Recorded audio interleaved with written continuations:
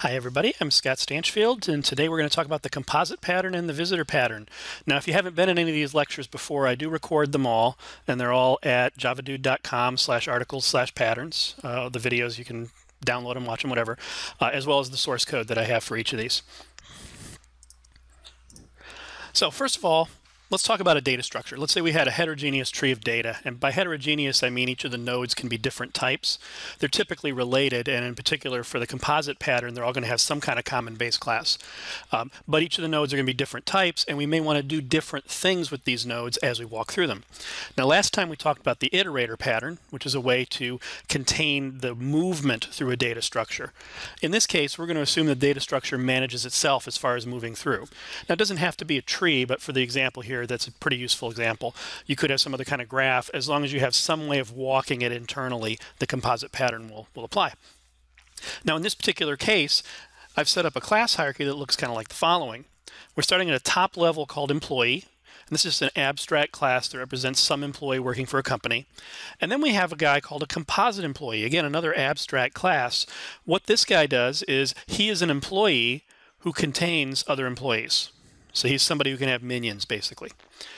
Under composite employee, we have manager, CEO, and VP. Those are concrete classes, and we're actually using them in this structure. And we have a worker who is just a base employee, so he's not a composite. So let's think about different scenarios that we might do with the CEO here. We might ask the CEO to write a report. In this quarterly report, we're going to go to the CEO and ask him to write the report. Now, is he going to write the whole report? Very, very unlikely, right? What he's going to do is he's going to delegate to his minions and aggregate the results and maybe add some more stuff of his own inside that. Maybe the message from the CEO or something. So if we think about this, the CEO delegates to his VPs. He tells them to write a report. The VPs delegate to their managers, telling them to write the report. The managers delegate to their workers, telling them to write the report, and they actually do some work. And then the managers aggregate the results. The VPs aggregate those results, and the CEO aggregates those results. So you have this kind of recursive descent down through our hierarchy here, asking the people with the leaves to probably do most of the work. And that follows up, and the people in the middle, they may add their own work, or they may simply just aggregate the results. This looks like, if we have this hierarchy here, we call write report on the CEO, assuming that's a method. He calls write report on the VPs. They call write report on their managers. They call write report on their workers. Pretty straightforward, right? In the composite pattern, each node does some work, delegates to children if they have it, and then aggregates their child result. Now, that doesn't mean that they have to simply just collect the results. They could be putting stuff before, they could be putting stuff after, they could be adding data to send down to those delegates, maybe to give them a little bit more focus to what they're going to be doing. But that's kind of the basic structure there. Let me go ahead and show the example. I thought I had a little flag in there to say show the example, but apparently I didn't.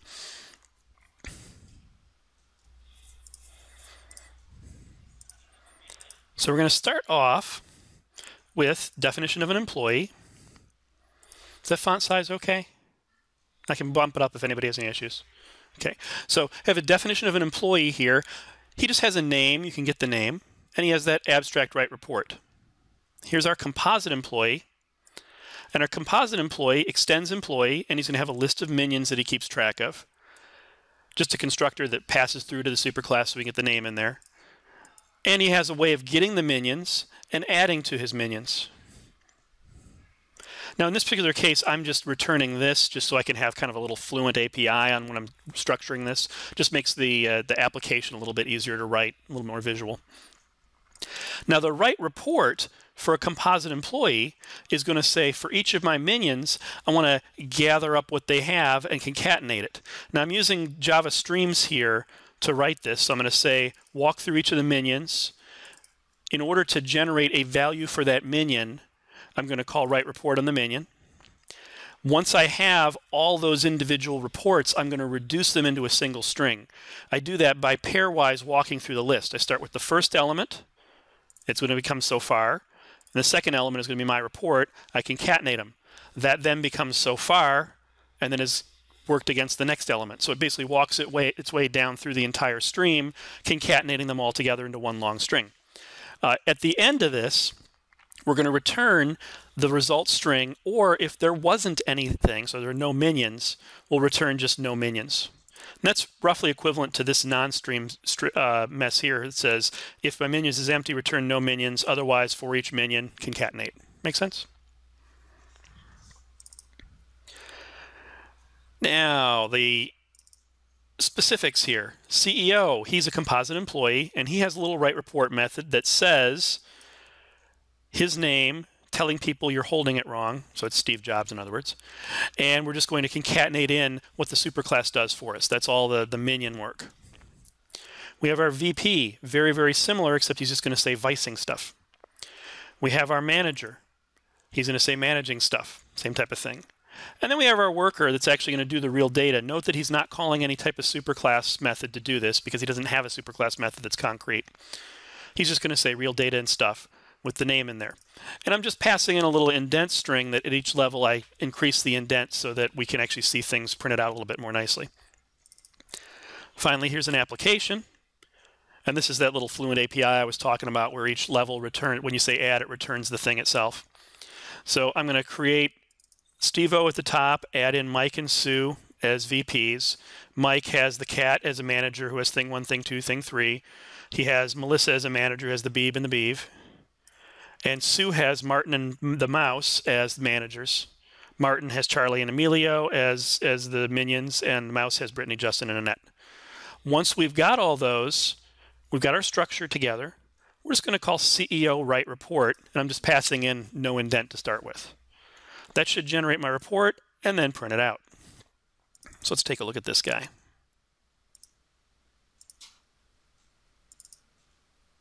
There we go. So we see that the structure ended up creating this one report, which includes everybody's aggregation moving up the chain. Make sense? So this is the basic idea of the composite pattern. It's a fairly simple pattern. We're letting the data structure do the walking and do the definition of what to do. Okay, so far. Now, there's a couple of problems with this. First of all, we're defining one true way to do some unit of work. And this is something I really don't like. A lot of people push very strongly that the data should actually do the work itself. I'm not a fan of that approach. I like to have my data very separate from my the what to do with the data. And that allows me to have many different ways of doing things. If we want different work in this approach, we have to add new methods for each type of work we have. Not necessarily an ideal situation. The hardcore OO purists are like, oh yeah, that's the right way to do things. It's like, this is known as the law of Demeter. The objects keep all their data to themselves, and they do everything for themselves, and nobody else is allowed to mess with their data. Simplest way to describe the law of Demeter is you should never have more than one dot between two objects. If you say dot get something, dot do something on it, you're wrong. That's what law of Demeter is against. I'm not a fan of that. In pure object-oriented programming from the very start, let's think about where it came from. Anyone happen to know where it came from? We had a language called Simula 67, written back in 1967. And these are a couple folks from Oslo. And they designed this language. And with a language name like that, what do you think it was designed for? Simulation. Okay. This is for discrete event simulation is what they were doing in specific here. And for simulation, I think, let me say one more time, simulation. Simulation is really, really good at modeling something real if you use law of Demeter, or if you're very restrictive on things. If you take OO and you take the concept of very strict data hiding, where nobody else can know what you're doing, that's perfect for simulation. And it represents the real world. Okay, but it's really, really inflexible. How many simulation programs do you write? Some people do, but most of our programming, you know, at least what I do a lot of web programming, I do a lot of Android programming. These are not simulations. I'm programming so the computer does something for you. I'm not programming so the computer pretends to be something so I can see how things would work out. And for simulation, I totally say, yeah, do your strict data hiding and things like that. Let me talk about encapsulation for a second while I'm here, because I always like to talk about encapsulation. What does encapsulation mean? So a class holds its own data. That's part of it. Sometimes people talk about it as data hiding. That's like one of the most common terms you're going to hear. Other classes don't know, nor do they have access to your data. That's one way of looking at it. I tend to look at it as data protection. And let me give you a little example from real life that happened to me. I was back in the late 90s, I was in London teaching a class. And when I was done teaching my class, I went into the city to go and do some shopping. I happened to go to Harrods, which is like this huge crowd of people going in, crowd of people coming out. And you know, you're basically mashed up with all these people waddling into the store. You do your shopping, and then when you come out, you're mashed up with all these people on the sidewalk waddling, going down the street. So after I was done at Harrods, I decided to go to McDonald's. Now, I went to McDonald's in London for one reason. They had fried apple pies. We don't have fried apple pies here anymore. We just have those stupid baked ones because, oh yeah, health. So I wanted to get my fried apple pie. I go to the counter. I order Big Mac, fried apple pie, and Diet Coke. Reach for my wallet, and it's not there. Now, the immediate concern I had is, damn it, I'm not going to be able to get my apple pie, which is what I really want. I was frothing at the mouth for this thing. I'm like, oh my God, they have fried apple pies. I'm so happy. And I couldn't get my apple pie. I didn't have my wallet. Now, the problem here, to me, the core problem was I didn't know that I didn't have my wallet until it came to that spot. Because if I knew I didn't have my wallet, I wouldn't have done an order. I wouldn't have been salivating. So what would have been nice is for whoever picked my pocket to have asked me for my wallet. And then I could give it to them. And what's really nice, and if you notice right now, my wallet's in my front pocket. It's a little easier to control now. It would have been nice if somebody would walk up to me and say, pardon me, may I have your wallet? And now it's my choice to give it to them or not. And on top of that, I know my state. And that's really the key with encapsulation, is you want to keep track of your own state and know your state. Now, they may have parameterized that method, like maybe the parameter is, do they have a gun or not? In which case, I might give a different response. But in either case, I know my state, whether I've given them the wallet or not. And that's key to any type of object-oriented programming. You want to control your data. You want to know what your state is at all times. Because if somebody can just reach in and tweak things like they did, they just reached in and grabbed my wallet and I didn't know it, then your processing is going to go ahead down a path that you might not be able to complete. You're in an inconsistent state. So data protection is really, in my opinion, what that's all about. So definitely have data protection. If you're doing simulation, take it to the next level. Take it to data hiding. So, oh, there was the composite example one. I had that slide in the wrong spot. Oops. Okay, anyway, so you've seen that first example. Now we can make this more flexible by sticking a strategy in the mix. Now, was anybody here for the talk on strategy? Okay, strategy and template method. Strategy is basically an object that we're going to pass in to do something for us. So instead of having the object that's actually being worked on have the do something inside of it, we just pass that in from the outside.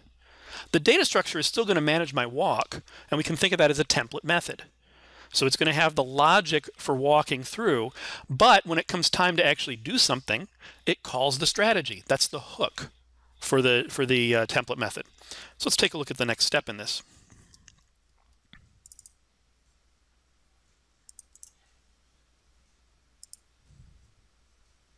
And where did I go here?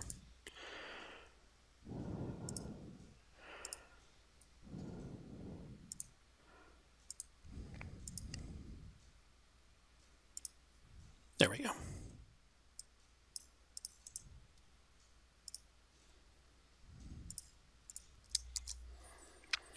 So our employee is still going to look exactly the same.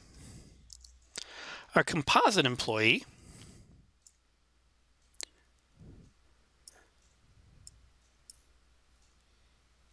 actually, he still looks exactly the same too. He's calling write report on the minions. So now let's take a look at the explicit what we're doing at each level. Oh, because I'm looking in the wrong package. That's why everything's exactly the same. Let me try looking at the different package here, shall we?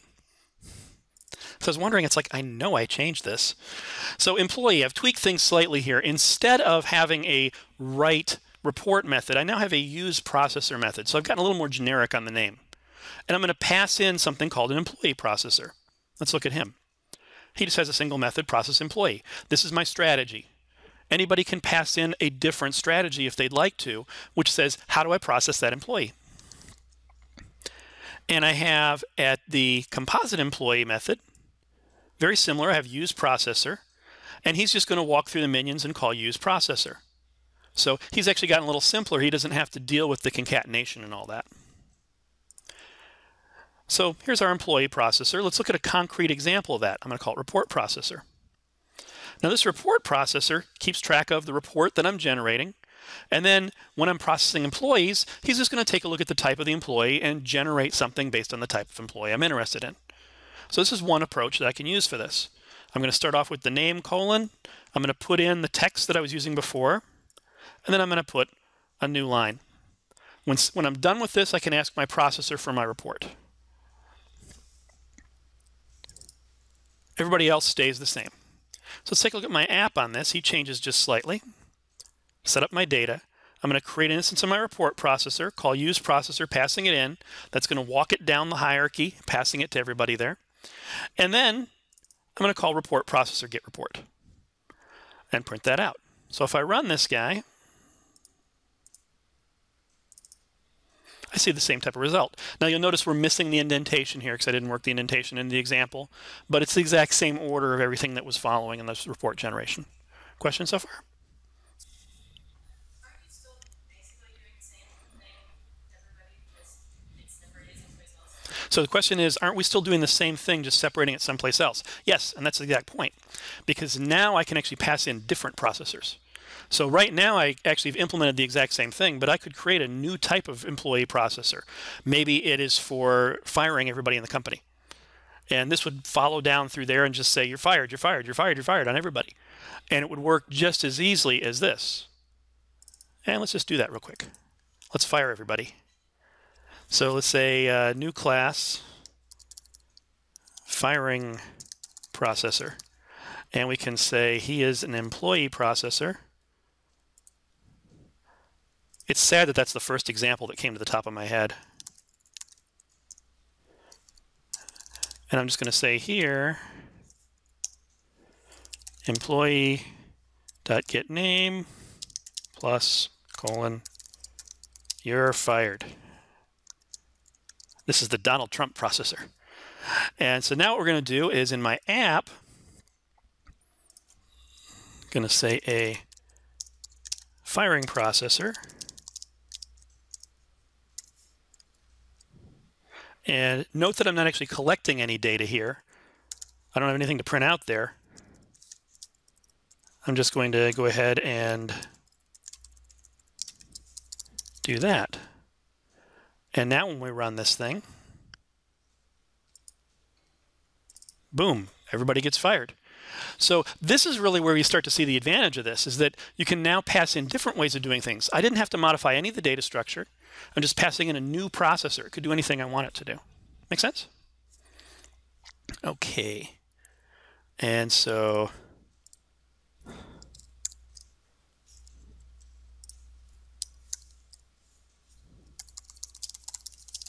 I'll go ahead and just check that in.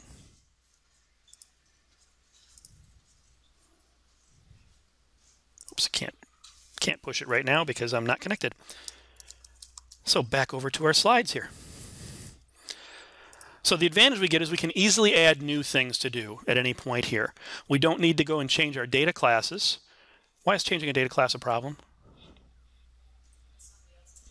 What's that? One thing is we can mess somebody else up really easily, right? Somebody else may be depending on the API for that class. What else is another problem?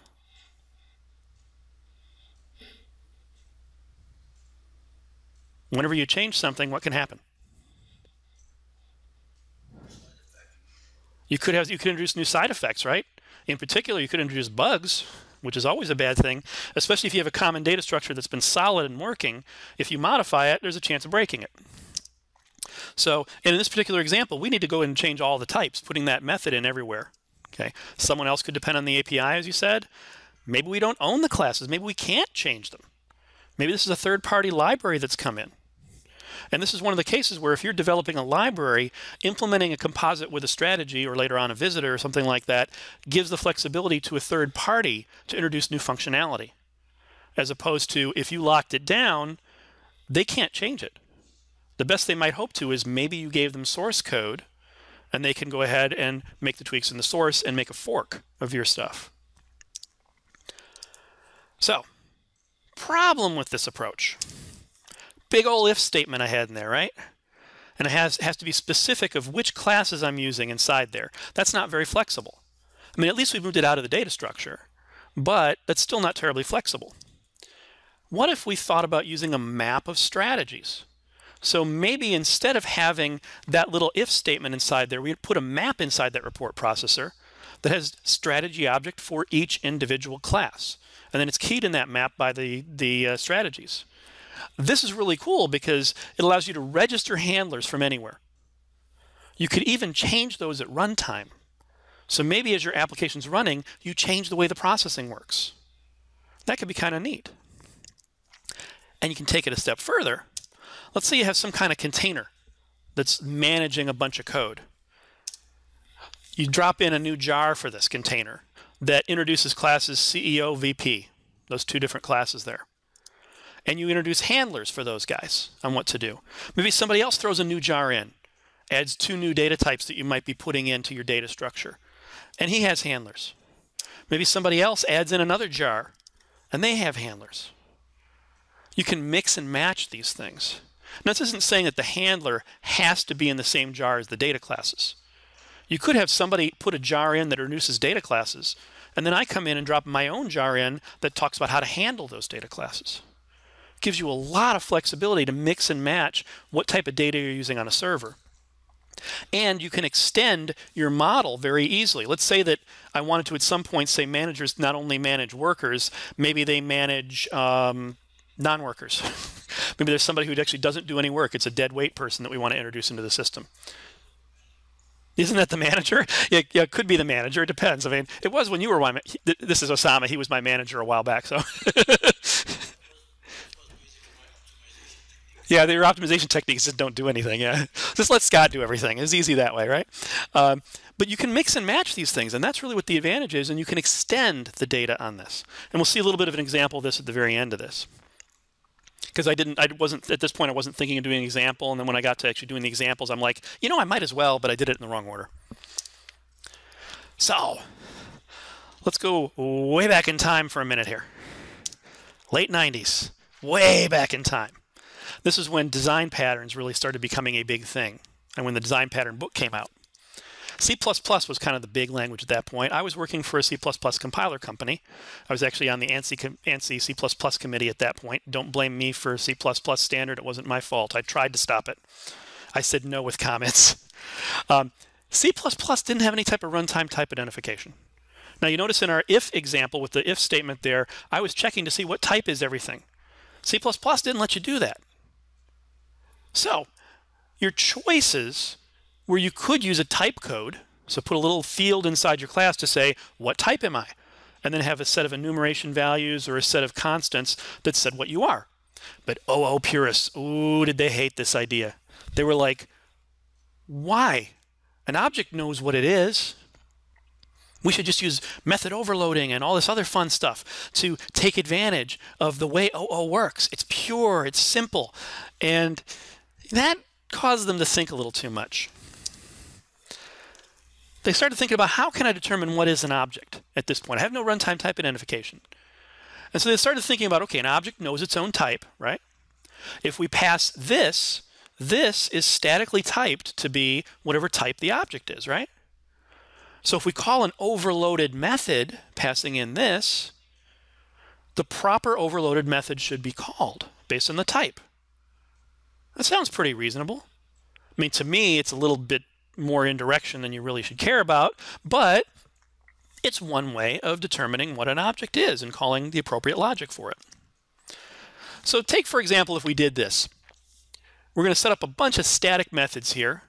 I'm going to say foo taking a manager, foo taking a VP, and then in each one of my classes in the hierarchy, I'm going to create a test overload method that just turns back to this guy here, the overload test, calling foo, passing in this, just to see what gets called. Okay. I'm going to start by doing this just in employee. So the only class that's going to change is employee. Let me come over here.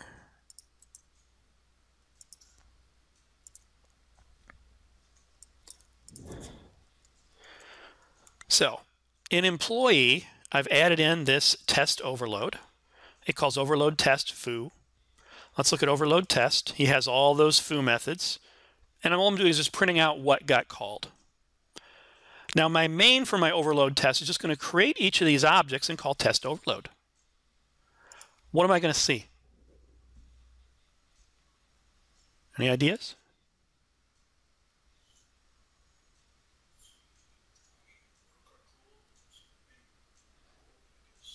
Okay, so you're saying I should see worker called, then VP called, then manager called, then CEO called? Sound reasonable? Let's run this and see what happens.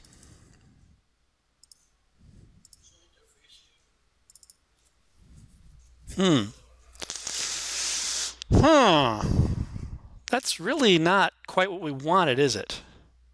We really want to see individual things. Yep, these are I've only put inside employee test overload.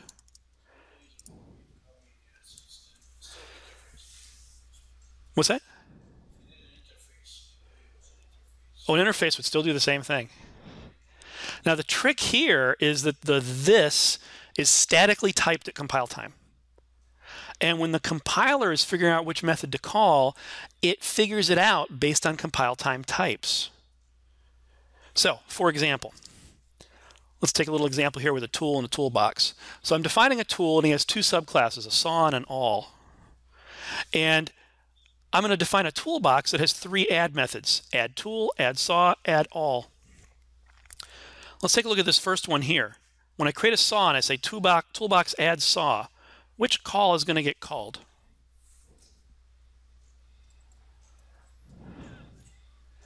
So the second one, B, right? That sounds reasonable. Okay, how about when I do it with an awl? Which call is going to get called? The third one, C. So that's just fine there. Now what about this example? I say tool1 equals new saw, toolbox add tool1. Which one gets called?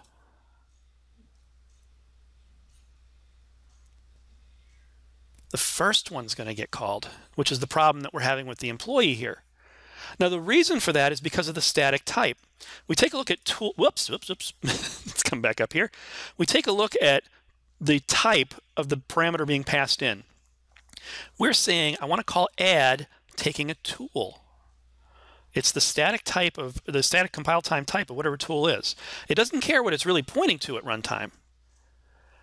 Method resolution has two steps to it. First of all, which signature is most appropriate, and that happens at compile time. Then we deal with overriding, which happens in our runtime hierarchy. Once we have the right signature, we look at runtime to see what level of the hierarchy we call things. So at compile time, we're making a note saying this add method wants to call saw. What's the most appropriate? Oh, add saw.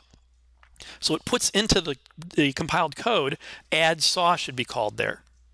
Then at runtime, it's going to take a look at, okay, I'm calling it on toolbox. Let's see where toolbox is in my hierarchy and see what the lowest version, the closest to me version of add saw is, and call that. But it's always going to call an add saw method. Similar here, add all. This one add tool. This one add tool. And it doesn't matter that you've overloaded this guy. The signature has been locked down. And that's the problem there. And it worked the same way in C++. So what we need to do to make this work is override test overload in all of our subclasses so that we can get the proper resolution of that this variable, and then the right methods will be called. So let's take a look at step 4.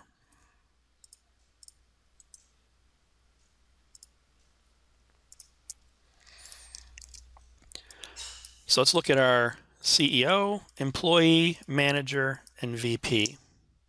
Whoops, and worker. So here's my worker, test overload, overload test foo. VP, test overload, overload foo, overload test foo. Manager, overload test foo. Employee, overload test foo. CEO, overload test foo. Ew. But let's see if it works. Oops, I wanted to run the overload test. Overload test, by the way, has the exact same code it did before.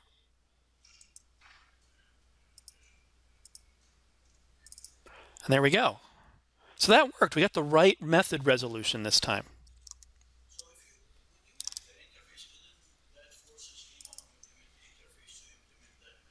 Yes. So yeah, this would actually be something that if you had in the either an interface or an abstract class that had an abstract method, then in order for somebody to have new called on him, you have to have implemented all the methods. Okay, so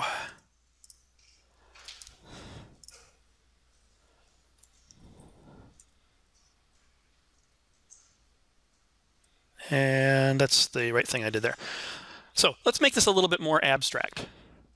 Let's define, instead of having those static test calls be called inside overload test, let's create an interface with those guys that we can pass in. I'm just going to call this tester.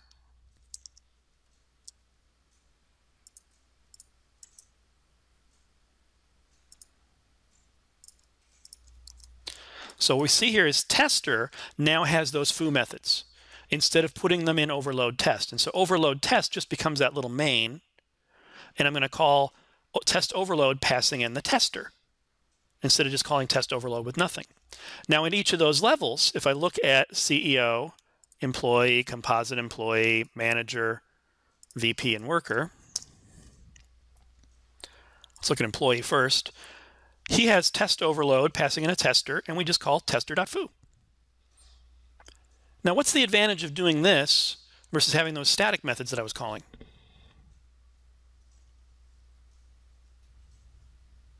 So instead of having this test overload called overload test.foo, now I'm calling foo on this tester that's passed in. What advantage do I get here? I can change it, right? I can pass in different things to do, just like we did with that strategy before. So once again, this becomes a strategy where I'm passing in the what to do. Other than that, everything else stays exactly the same. So in my overload test, when I run this guy, well, let's take a look at a concrete tester here. Here's a concrete implementation of the tester. He just has all those methods. I just moved them in here from overload test. And so now if I run my overload test, boom, I get the same results. But now I can change it to pass in something else. I can once again create a you're fired situation for this, right?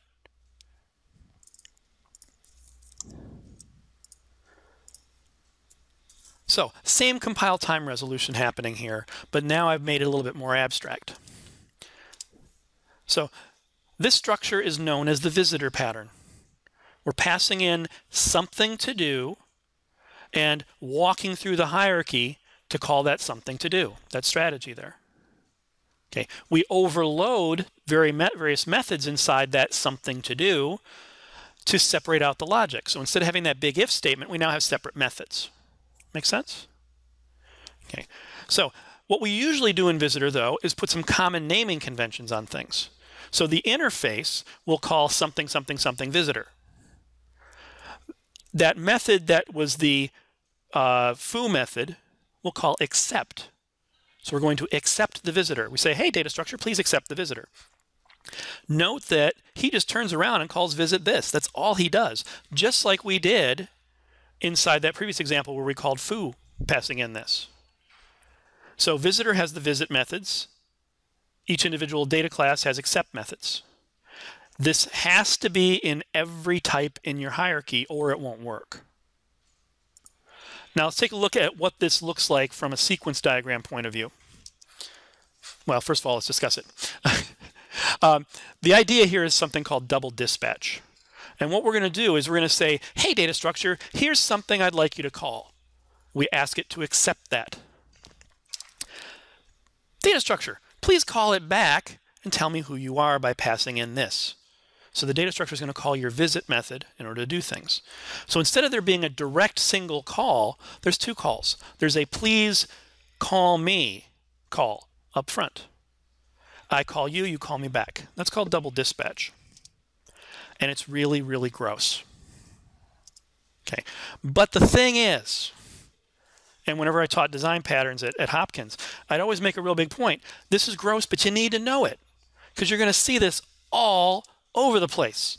Lots of people use it and they think for some reason they have to do things this way. And it's just really, really gross. But it works. It's just kind of hard to describe. And it's hard to implement. There's just a lot of code flying around there. And there's a lot of badness I'm going to tell you about in a minute here. This approach that I've been talking you through, going from composite, kind of leading right into visitor, is probably the best approach I've seen so far to work you into it. You know, using composite as a pattern before this, as opposed to just trying to talk about visitor in a vacuum, makes this so much easier to understand. So now sequence diagram wise, you have some caller here who wants to interact with this data object. He's going to create an instance of the visitor that he wants. He's then going to call accept on that data object, passing in that visitor he just created. The data object is going to turn around and call visit on that visitor, which is going to resolve it, because he's passing in this, to be the right method. Then the data object is going to turn around and say, for each of my children, call accept, passing the same visitor in which case they'll come around and call visit and so on, and the thing just recurses on and on and on for all my children. Okay, make sense? So let's switch this over to use visitor naming conventions to start with.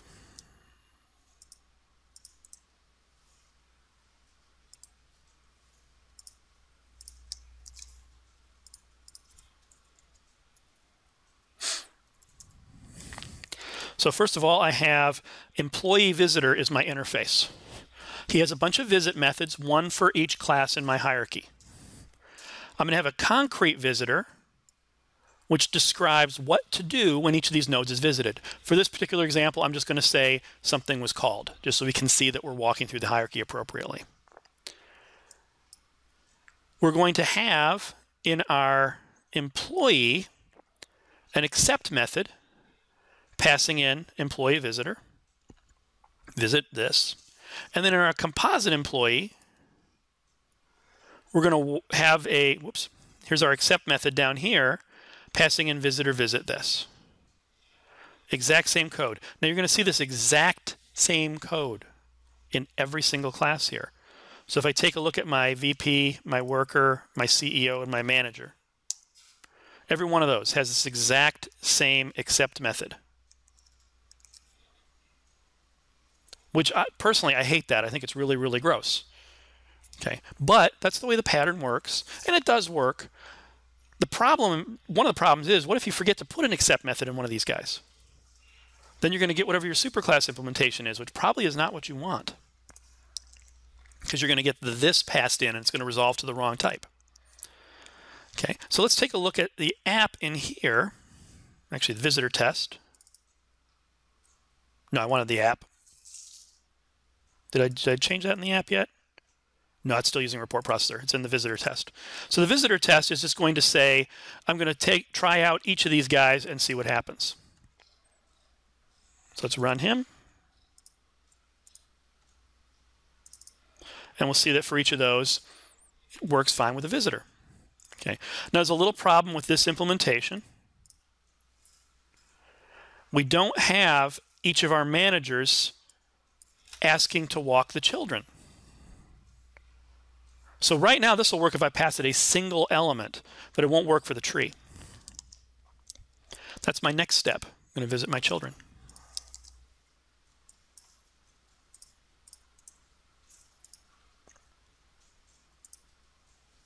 So now let's take a look at my composite employee, who's changed a little bit here. I've added in a new protected method here called accept children. And you don't have to call it that. This isn't actually part of the visitor pattern. That's just a nice little putting it all together. But the visitor pattern says that if you're a composite, you have to call accept on your children. So I'm just making a common method that we can easily call from every one of my subclasses. So any subclass that is an instance of the composite has to have this accept children inside of it. So it's going to look like visitor visit this, accept children.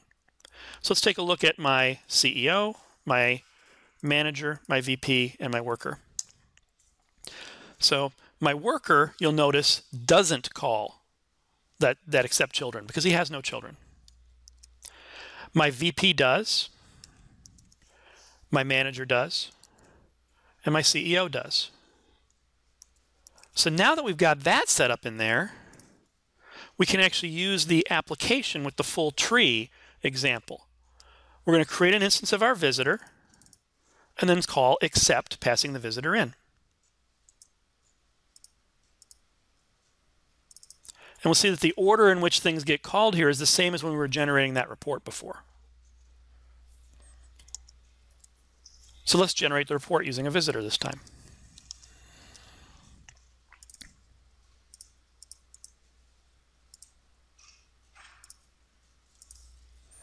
We'll see in my application I'm calling report visitor, which is a different implementation of visitor. I'm going to call accept, and then I'm going to ask that visitor to get my report. So let's look at the report visitor here. Notice that these two methods, I have them in there, but they really should never get called because they're abstract classes. Now, because of that, I really don't need them in the visitor interface. I just happen to have them from before just so we could walk through the example as we were doing it. But normally you wouldn't put abstract classes in the actual visitor interface itself. Just keep that in mind. So here's my report. And then at each level, for the manager, I'm going to print out his name managing, VP vicing, CEO telling you're holding it wrong, and worker doing the actual work. So I've got that nice separation going on there now.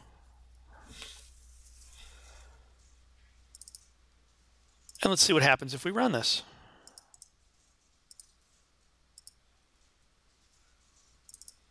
Boom. So we're getting the same stuff we did before, delegating down through our hierarchy, passing in this visitor guy, and we don't have that if-then statement. So it's a little bit nicer that way. Now, visitors don't have to have just a single method called visit. You could have groups of methods.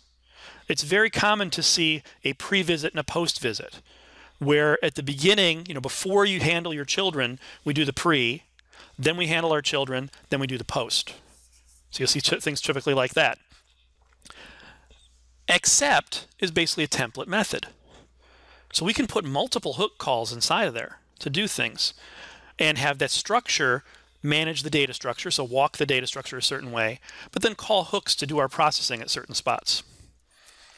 So let's re-implement our indentation now using this approach.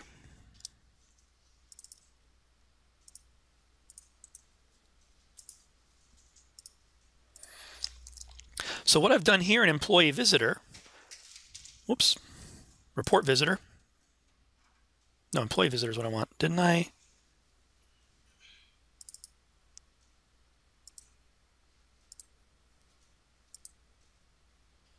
Oh, it might help if I'm looking at the right package, huh?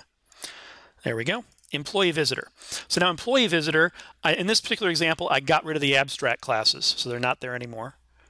But I now have, for each type, I have 3 visit methods, a pre-visit, a visit, and a post-visit. Now what I'm going to use these for to do my indentation is I'm going to have my pre-visit write out the information about so-and-so managing or so-and-so vicing or that type of thing. I'm going to have my visit increase my indentation. And that call is going to happen before I work with my children. And then my post-visit is going to decrease my indentation.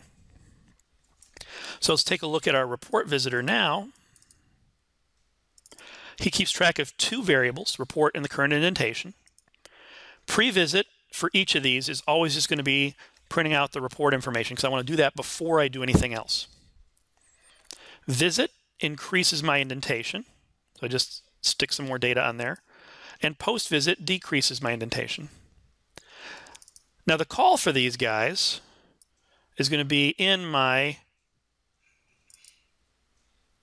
composite employee here. My composite employee has accept children. Employee defines accept as abstract, which is going to force me to implement it in everybody. And let's take a look at CEO. Ooh, this is getting grosser by the second, isn't it? Visitor, pre-visit, visitor, visit, accept children, visitor, post-visit. And guess what? Every concrete class is going to look exactly the same as that. If you forget to put it in one spot, you're really hosed. Now let's take a look at worker. Worker doesn't have the accept children, but he still has the pre-visit, visit, and post-visit. Pretty gross. But it becomes pretty effective because now when I run my app, he's going to be using his report visitor the same as before. Now we see our indentation take effect. Okay. Now, a lot of times you'll see things like the pre-visit and post-visit used to manage a transaction. So maybe start a transaction, do some stuff, end a transaction. And the start and end have to be around the do some stuff and the children walk. So that way you can start and end transactions automatically. That's one of the more common things you'll see it used for. So let's talk about some problems with the visitor pattern. First of all, you have to have a method for each type in your hierarchy. Repeated code in every one of your accept methods as you walk through your hierarchy, that same code. Very, very easy to miss when you're doing maintenance. It very much falls against the do not repeat yourself, because you have to repeat yourself in order to get the proper resolution of that this variable. That's one of the big problems. And even worse, and this is I think the biggest problem with visitor. Anytime you add a new type, you have to add new methods to that interface. Anytime you add new methods to that interface, you break any existing implementations, which is especially bad as if you're a third-party library and somebody else is visiting your data. Okay. Quite often, to get around this, you'll see a something visitor 2, which adds the new methods, and this extends the existing visitor. So that way, somebody who's implementing the existing one won't break. Of course, the problem is if there's new data, they're just not going to work. So it's kind of like it didn't really help us a whole lot there. At least I didn't make their code break at compile time. But honestly, I think I'd rather break at compile time so that I know I have to change something. Other problem with this, it's pretty much all or nothing. You can't mix and match types. Everything is in that one inner implementation. You can't say, oh, for this I want to use a different implementation out of a jar to handle employee or to handle worker or to handle CEO. Okay. If we think about that registration idea, it's much better because now you can contribute these handlers from different places. And of course, I think the bigger problem, one of the big problems here is visitor is just hard to learn. I remember when I was first trying to learn this, I was reading the design pattern book by the Gang of Four, Gamma-Helm, Velicities, and Johnson. And when I was reading this pattern, trying to figure it out, my nose hit the page of that book no less than 30 times. I mean, I'm reading through it, and this book, if you have insomnia, it's a great book to read. It really helps. It's dry. It's a reference manual. If you want a good design pattern book, Head First Design Patterns is great. It's a really funny book. And I was thinking of writing one myself. When that book came out, I'm like, damn it, they wrote my book. Because it really feels like the way I would have written something. I want to have fun with it. But it's a great book. That one's a good one to learn patterns from. The original design pattern book is a good reference book. It's really hard to learn from, though, especially on a pattern like Visitor, where you're just staring at this like, what? So let's come back to that idea of the handler registry. Much more flexible way of contributing registers from anywhere you want to.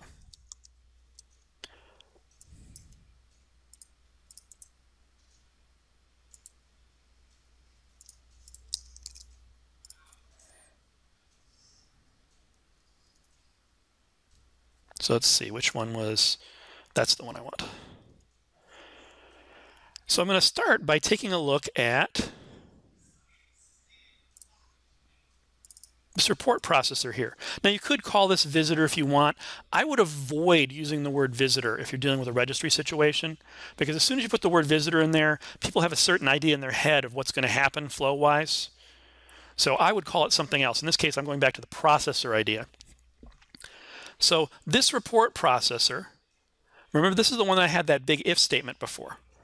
Instead of that if statement, I'm going to define a little interface inside of me called handler. And he has a handle method that takes an employee. Now, if you really wanted to go out, you could put generics in it so that it, takes the proper type as far as the parameter. That's really hard to get all the pieces right. Generics are a bit of a pain in Java at times, but it would give you some more type safety and you wouldn't have to do a cast. But, I'm not going to bother with that for now.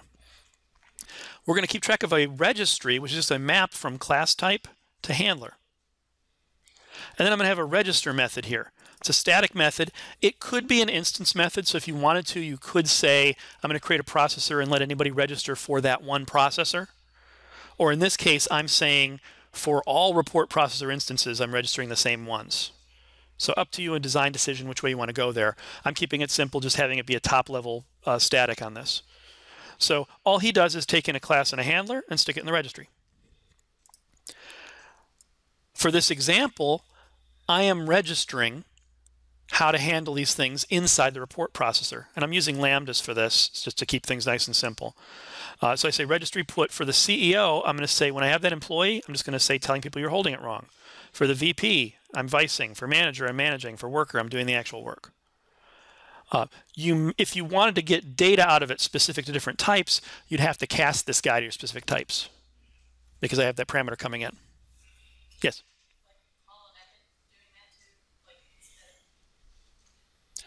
Yeah, if you wanted to, you could have a method somewhere and just have this call the method. This is just whatever code you want. Or if you wanted to have multiple statements inside there, you could just put curly braces around there and then put multiple statements inside the curly braces.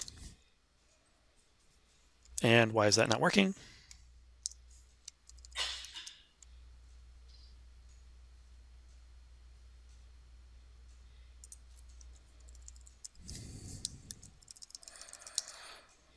It's going to force me to do that? Huh, I don't know why that's not working for me right now. Oh, it's inside there. I have to say return. There we go. So it could be a sequence of statements. Now, if you want to know more about lambdas, if you go to javadude.com/articles, I have a video talk I gave on lambdas and streams, and that'll give you more details on that. Okay, so this allows me to register here, but I could have other pieces of code that do that registry as well. So somebody could put a new jar in the system, and when that jar has some initializer run, he calls registry put to put things in my registry for me. Well, not registry put, he calls register. You know, really over here I should have said register, right? I should use my methods the same way that other people would use them. Kind of like that. Ends up doing the same thing, okay? But that's a little bit cleaner. So somebody else could register as well. Now, if we were putting this in some kind of container, like let's say Spring, then what I could do is create an instance of my report processor that Spring manages, and everybody else could use that instance to contribute things to it. So that's another way we could look at this. Okay, I'm going to undo these just so that I don't have to check that back in right now. So now I have my report and my indentation, and I have a pre-process and a post-process method here. I'm just going to say report is indent plus employee get name. I'm going to find out which handler I want. So I'm going to look that up. And then I'm going to call handler handle. Boom, stick that on there. For process and post-process, I'm going to do my indentation and my de-indentation like I did before. Okay, and let me get all the way out of this. So, oops, what did I save in there? Oh.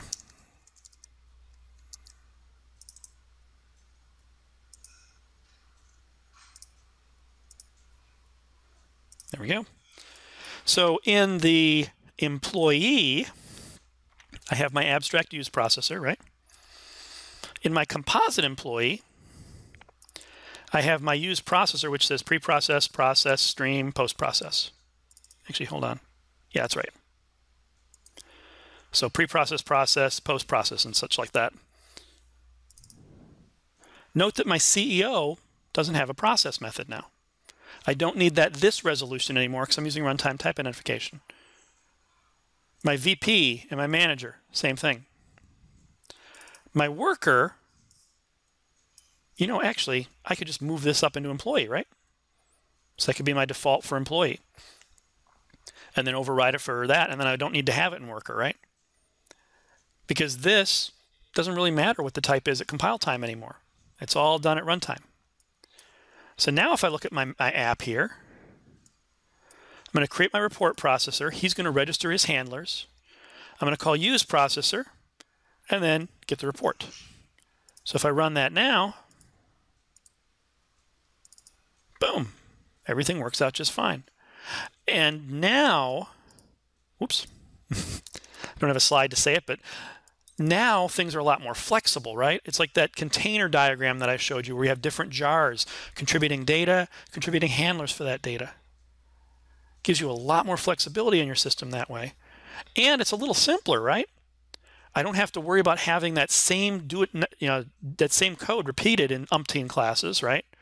And the consequences of forgetting to put it in umpteen places, right? I just have it in the one place, which is nice because we don't want to repeat ourselves. We want to say something once and be done with it. I think this is a little easier to describe to people. Walking through the composite patterns a lot simpler. And it doesn't have that double dispatch to worry about there. So you get a lot of the wrinkles going out of the way. You get a lot more flexibility coming out of it. Okay. But keep in mind, you have to understand how Visitor works because people are going to blindly use it. I just had somebody the other day sent me a note. He was in my design pattern class. He sent me a note saying, oh, good God, they're forcing me to use Visitor. How do I talk them out of it? And so I tried to give him some arguments and things like that. The problem is somebody there read an article that said how to do Visitor, and they've seen Visitor. They just assume that you have to do it that way. And this just causes all sorts of grief. Now, one of his concerns was performance because in C++ you introduce a V-table whenever you have those virtual methods. This also is going to have the same type of performance thing, right? Because you have to do that lookup in the map, regardless of how you do it. But I'm not quite as worried as on the performance of this guy. I mean, if you're that worried on performance, you should probably figure out some different way of doing things. Maybe use something a little bit more direct. Maybe hardwire the what to do in each of your classes if you have to. But nowadays, I don't think we're that worried about performance for those types of things. It really depends on what you're doing, right? Okay. That's about all I have. Any questions? Boy, I love it when it times out to exactly an hour like that. Well, 5 minutes shy of an hour, but, works out well. Okay. So I will be rendering this video and posting it to my website shortly. It should be over the next couple days. But if you go to javadude.com/articles/patterns, the video will be there, and I'll have a link to the source code as well. Thanks for coming.